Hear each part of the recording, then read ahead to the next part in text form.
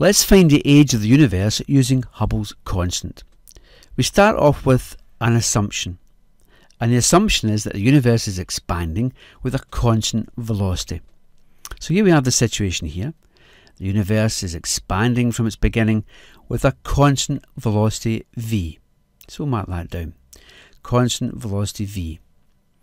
If that's the case, out to this point here will be a certain time t, and therefore we can work out the distance. The distance out to this point here will just simply be d. And we know then that distance d is actually equal to the velocity times the time. Now I want to have an expression for time, so therefore time, if I rearrange, is equal to distance d divided by v. But I also know that the Hubble law states that the velocity out here, velocity v, is equal to h naught d. Now I can then exchange the v in the denominator with h naught d, and therefore the time t is equal to d on the top divided by h naught d on the bottom. The two d's cancel and I'm left with 1 divided by h naught. So if the time, or the age of the universe, is simply the reciprocal of the Hubble constant. And that's why it's so important to have a very accurate value for the Hubble constant. Now the value we're taking is this one up here. H naught is equal to 2.34 times 10 to the minus 18 seconds to the minus 1. So if we put that into our equation, we should get the age of the universe. So t equals 1 divided by 2.34 times 10 to the minus 18 seconds to the minus 1. Now we do that on our calculator, we end up with a time of the universe equal to 4.27 times 10 to the 17 seconds.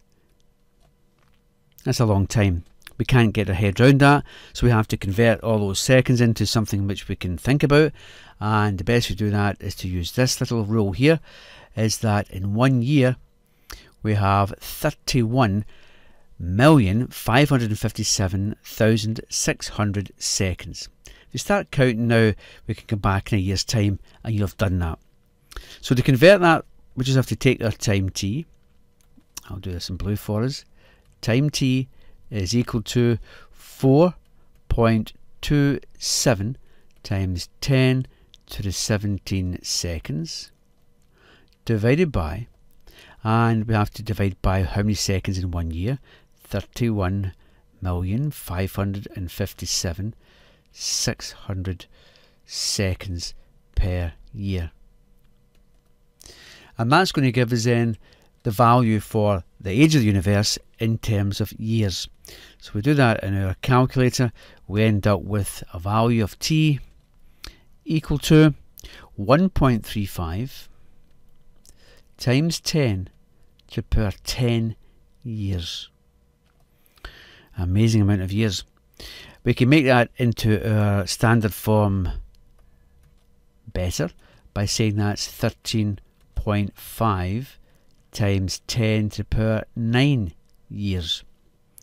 And therefore we can finally say that the age of the universe is the following age. It is time t equal to 13.5 billion years old. And that's very accurate, or very close, should I say, to the current value. But remember, it all depends on the constant, the Hubble constant, to give us an accurate time or age of the universe. So by this method, the age of the universe is 13.5 billion years.